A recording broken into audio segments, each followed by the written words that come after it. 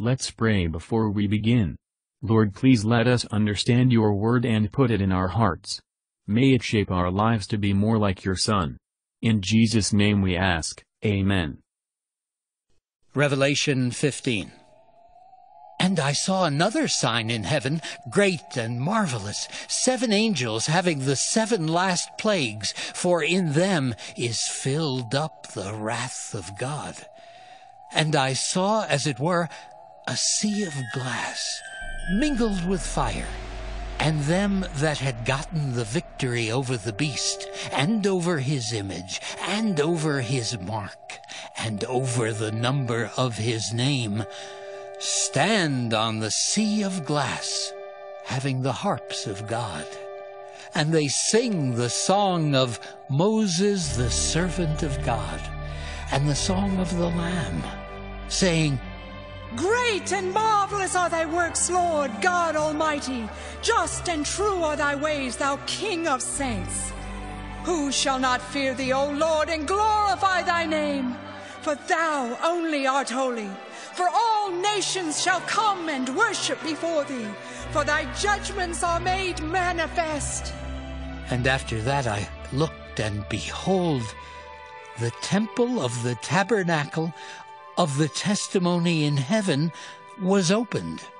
And the 7 angels came out of the temple, having the 7 plagues, clothed in pure and white linen, and having their breasts girded with golden girdles.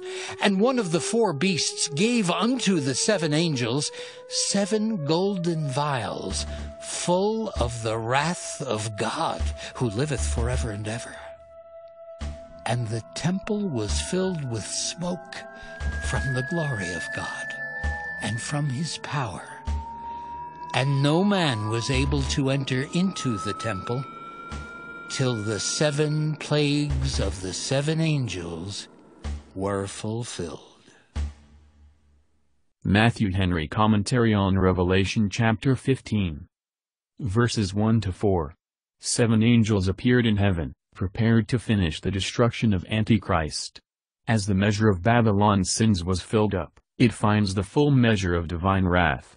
While believers stand in this world, in times of trouble, as upon a sea of glass mingled with fire, they may look forward to their final deliverance, while new mercies call forth new hymns of praise.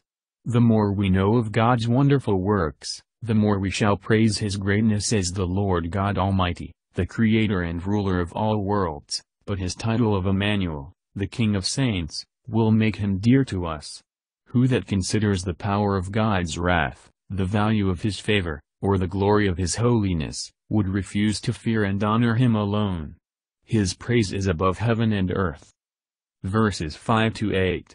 In the judgments God executes upon Antichrist and his followers, he fulfills the prophecies and promises of his word. These angels are prepared for their work, clothed with pure and white linen, their breasts girded with golden girdles, representing the holiness, and righteousness, and excellence of these dealings with men. They are ministers of divine justice, and do everything in a pure and holy manner. They were armed with the wrath of God against his enemies. Even the meanest creature, when armed with the anger of God, will be too hard for any man in the world. The angels received the vials from one of the 4 living creatures, one of the ministers of the true church, as an answer to the prayers of the ministers and people of God.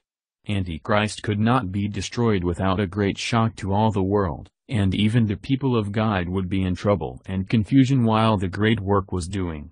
The greatest deliverances of the church are brought about by awful and astonishing steps of providence, and the happy state of the true church will not begin till obstinate enemies shall be destroyed, and lukewarm or formal Christians are purified.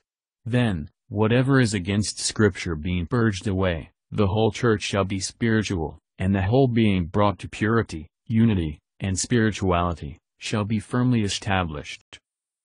Thank you for listening. If you want to know more about Jesus and what the gospel means to you, then hit the video shown on the left of the screen and please don't forget to subscribe. May the Lord Jesus Christ bless your day.